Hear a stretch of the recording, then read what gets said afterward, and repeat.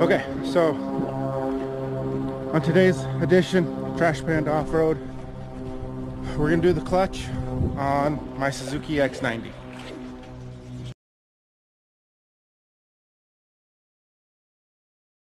You can hear that noise. Let me see if I can make it. It goes away when you put the clutch in.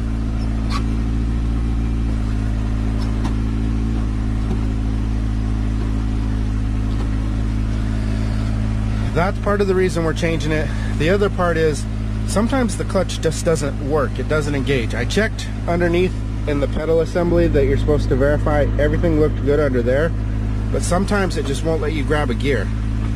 And right now is not one of those times. Usually happens when it's cold, like in the morning when I head to work or whatever.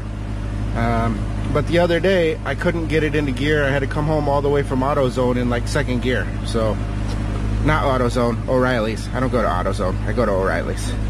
Anyways, so that noise has been doing it for about a year. And my understanding is it might be a pilot bushing, or I'm sorry, the other bushing that's in there, throwout bearing. So I'm just gonna change it now that it works just fine, of course, for camera, but we're gonna do it anyway. There is already a clutch changing type video on the channel when we did the clutch in my buddy Austin from Sidekick Off-Road. He has a Geo tracker, or it's just like, well, no, it's a tracker now, but back then it was a Sidekick. And we did the clutch, but it's not a very good video in terms of helping guys out, and really doesn't give anybody a good idea as to what you're in for. So here's where we're going to start. You take out the cup holder, take out the center console, take out that shifter, which should be a push and a twist, pulls that rod out. Not 100% sure on how to get that rod out right now off the top of my head. I got to look back and remember. But that's how you pop all that stuff off of there. And then that'll be done interior wise. Then we'll unhook the battery and take the starter out. And we'll do all that stuff before we start to go underneath.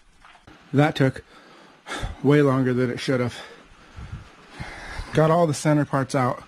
Not a big deal. I think you can leave the transfer case stick, but you have to pop out the actual 5-speed stick. So then we got the starter out, which any of you guys know have had to take a starter out of one of these rigs, especially the 16 valve. There is no room in there, and the guy who invented how to hold the starter in needs a swift kick in the nuts. Way too long to get that all taken apart. They keep this brace here on the manifold to the block. I disregard that brace on every one of them.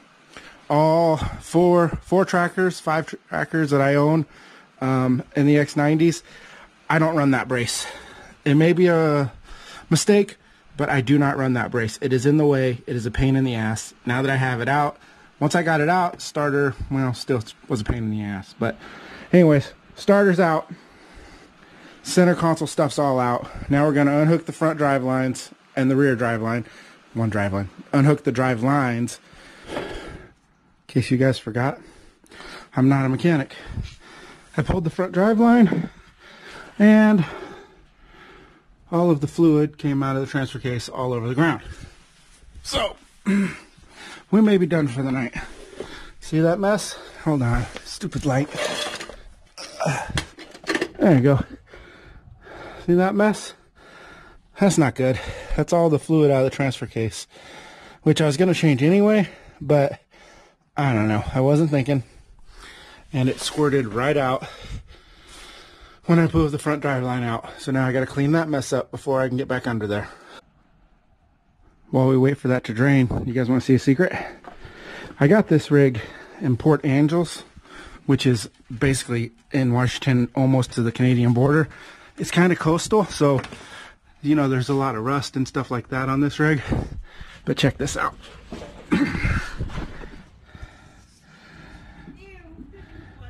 That's underneath the driver floorboard.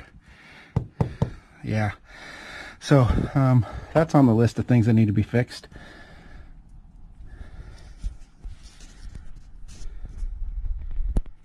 I did know about that when I bought it, by the way. It's not something that I just now found. I just never showed anybody. Got my mess cleaned up. Piece of cardboard under there. And so now what I'm going to do is unhook the 4 bolts that keep the engine and the transmission attached. And then I'm sure there's a couple of things here that I have to unhook. Can't think of what that is right now. But I'm sure as I get in there I'll find them. I got one of the nuts off of the transmission to motor. And I'm calling it. I'm just not feeling it today. Every little thing that's going wrong is frustrating me. I'm not enjoying myself. I'm not having a good time. Those of you that are fans of the channel and already know, I have a bunch of these, and I don't mind working on them. That's kind of what I like to do. That's why I have 6 or 7 Geo trackers, Suzuki Sidekicks, Samurais, X-90s. But today isn't the day. I'm just not feeling it. I'm just going to be done. I'm going to go in the house, have a tasty adult beverage, find some fights on TV, and I will hit this first thing in the morning. I know some of you guys, hopefully I'm not the only one that just gets a block and they're not enjoying themselves and not having fun. And I'm just not feeling it right now. So I will get back to this in the morning. If you're new to the channel, if you're new to the channel and you're just watching this video to learn how to do it, I apologize to you guys. Stick with it. We'll get back to it first thing in the morning. It's only going to be a quick second for you guys, so it'll still be there. Morning, everybody. So a couple of quick things. We've got fired back up again. Taking out a couple of these bolts that do the transmission to the engine. They are way easier when you're pulling an engine because you already moved all this stuff out of the way. So there's a lot of junk in the way. The 2 nuts I got from the bottom. This bolt here is not that hard because there's not a lot of junk in the way. It's actually just right down there. Right in there, there's a bolt. So those were pretty easy. This one here where the starter is and the manifold and all this stuff, it's in there. I can feel it. Still got to figure out what tool is best to try to get in there. The water lines are in the way. That's the main thing. And then of course the big wire loom that comes up and runs everything onto this side. But we'll get in there and figure it out. Also, what I did while I was down below, and I'm not even 100% sure this is right, but this is the direction I did it in, is the bracket that holds your clutch cable.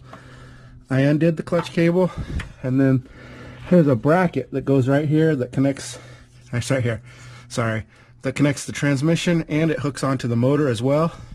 So I undid these 2 bolts out of here.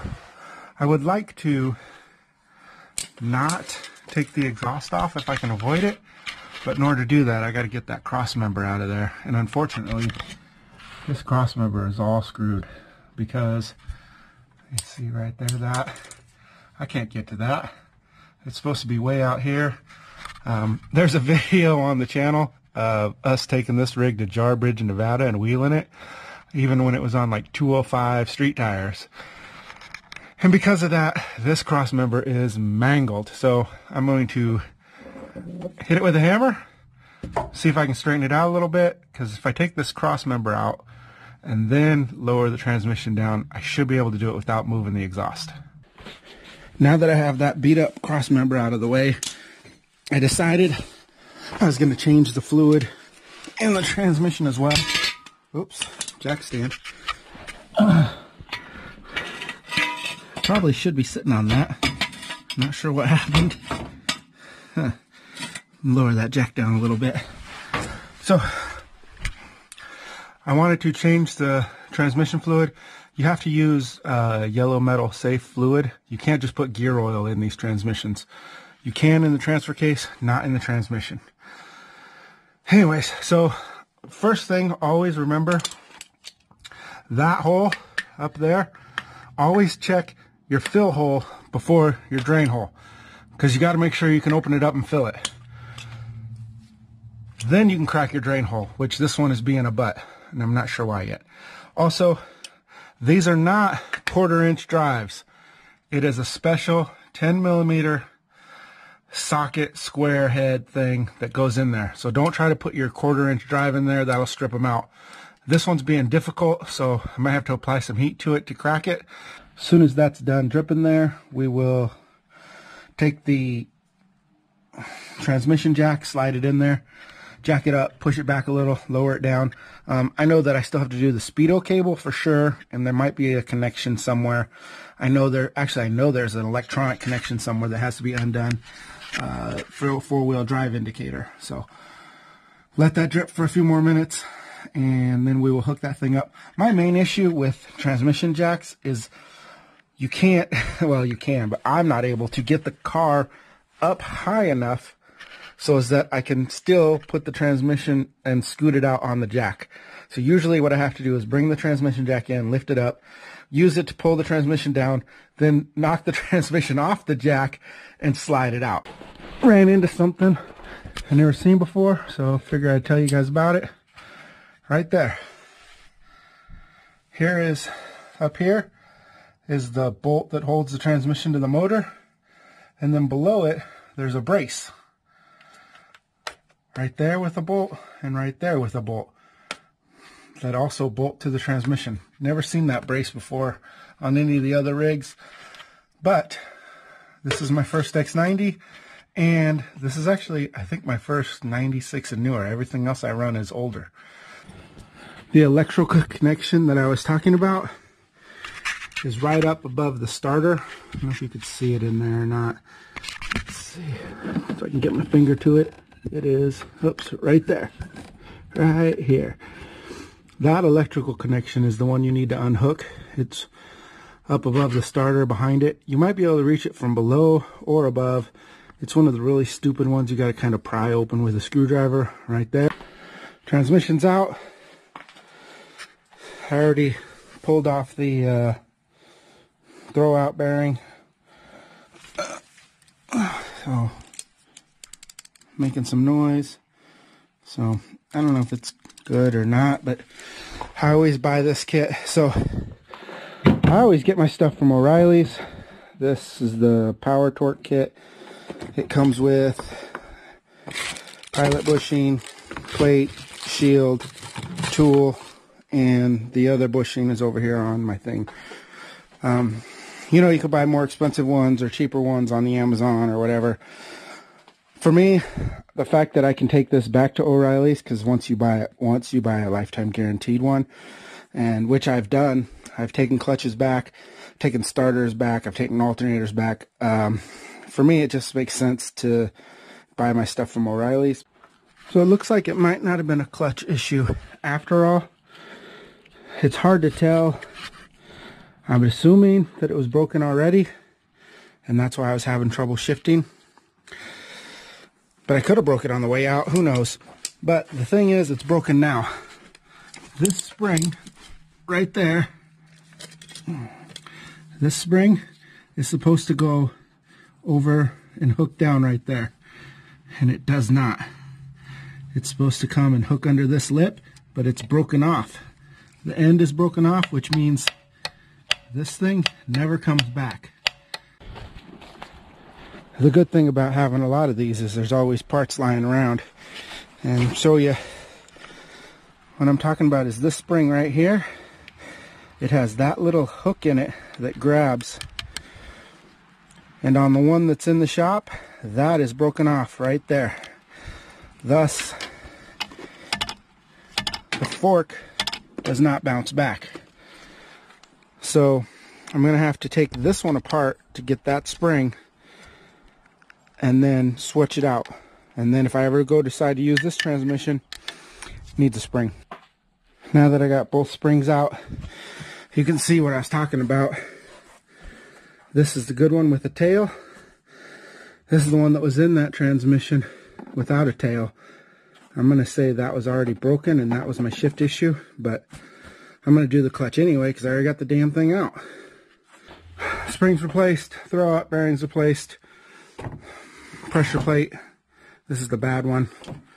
Doesn't seem to be in terrible shape. This is the clutch. It's got some scarring big time right here. Doesn't look terrible other than that. On this side, the springs are chewed up, so they've been getting banged on pretty good. That's about it, but I would assume it's not quite terrible, but we're going to replace it anyway. This thing here looks a little beat up, so we have the stuff. We're just going to replace it. We already got it tore apart. The other thing that's still in there is the pilot bushing, which should be in here somewhere. Aha. Pilot bushing, which I always just use a slide hammer to get mine out. I know there's all people talk about jamming bread in there and stuff like that. I always just put a little hook on a slide hammer, pull that out, put the new one in, call it a day. So in case anybody cares to put the pilot bushing back in, just use a bolt and a couple of washers. Tap that in lightly with a hammer. It bottoms out, so you can't go too far. Now we'll take the installation tool. Don't throw these out, because you never know when you have to make an adjustment or tear this thing apart for some reason, and you're going to wish you had one of these. Trust me. If anybody knows the secret to getting transmissions to line back up, post it in the comments. I'd appreciate that. I really seriously debated pulling the motor to do this job. That's how much I suck when it comes to putting transmissions back together. I am right now 2 hours in, and I still haven't got this thing to line up. But I do have it on the jack, and we're going to try again. But if you guys know the secret, something that I'm doing wrong, or an easier way to do this, by all means, please let me know. I should have just pulled the motor. After shooting that section there about having difficulties, I took a break, reassessed, came back, and was able to get that thing to line right up. So, transmission is back in, got the 4 bolts back in that hold it in place. All I got to do now is put the cross member back in, hook up the adjustment cable, the clutch cable, and put the starter in, and then fill the fluids back up. So pretty much that's about it, really. Everything else is just done in reverse from what I already did. So gonna go ahead and end the video. Hopefully this helps somebody out when they're trying to mess with this kind of thing. Consider subscribing to the channel. Over 150 geo-tracker, Suzuki Sidekick, X-90 videos. Hopefully we'll get to working on that Diesel Samurai soon, but the Overland geo-tracker still needs a head gasket perhaps, not 100% sure. So, subscribe to the channel. Of course, follow along on Instagram, Trash Panda Off-Road. Thanks a lot, guys. Hope this helps.